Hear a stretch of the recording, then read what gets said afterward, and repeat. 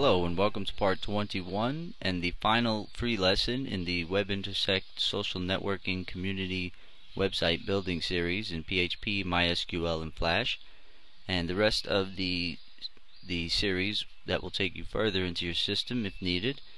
As those lessons are produced, you can purchase them from WebIntersect directly, and those videos won't be on the YouTube grid, and all the details for that will be at WebIntersect real soon. Okay, so this lesson is going to be dealing with mostly just some cosmetic things on the design end, and I didn't want to leave out and have people have too many questions about. The objective here is to get our home page blab data, or any data that you have coming out of your database or what have you. It might have a long list. You might want to put it into a content scroller, a div scroller, and I'm going to show you how to set that up. And also on the profile page, when you're viewing anybody's profile, if they happen to have a lot of data, you see how it's the blab section on my profile. Now that I have a lot of blabs in there, it's pushing my details down, and I don't want that. I want to have it in a nice manageable space, so, and just a few showing. Then people can scroll to see all the rest, and it's all going to be HTML based, so it's all good. We'll go into the profile.php page, so let's open, and first I'll just show you how to do the profile page first, and then doing the home page I won't show because it's the same process. So first let's show the home page, or the profile.php page. Let's go to design view in Dreamweaver, and I'm working in Dreamweaver CS4, and we'll go to the blab section here and highlight this blabber display list PHP block. Go to the code view. Now once we're in code view, we can just right below the blabber display form, and under that break tag, we'll push that down a little bit, and right here we're going to set a div. So let's say div style, and in the styles we're going to set the width to 100%. That way it fills the space in that area. Semicolon, height, and this is really the one I'm after. The height I'm going to set to about 180. See how that looks. 180 px for pixels, semicolon. Then we're going to set the overflow, and this is important to get the scroller. Overflow scroll. That will make sure that if there's enough data,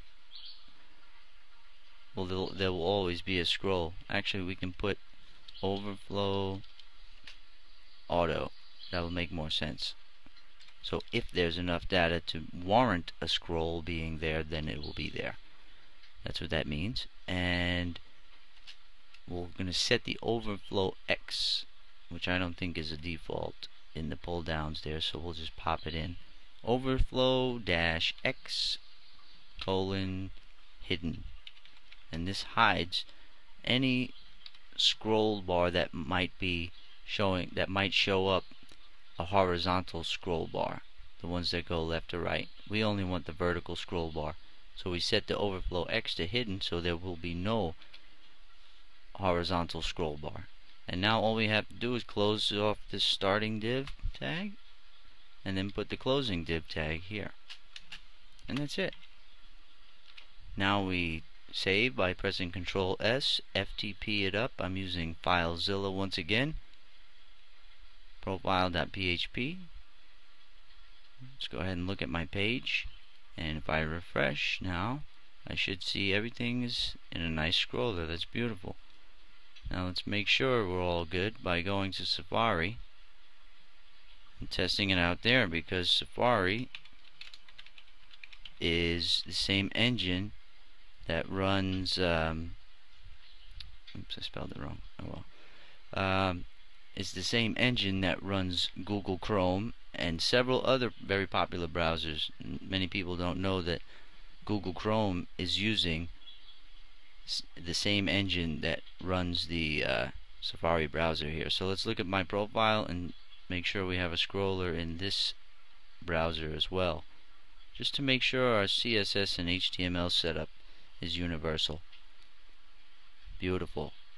And I must say, I really love Safari's default scrollers. They're beautiful. They're a lot prettier than Internet Explorers and Firefoxes. So that's how you can get any kind of content you want into a div scroller, and I'm going to do the same thing to the home page here, so I can have more section or area to play with, more real estate on my page to put pertinent data.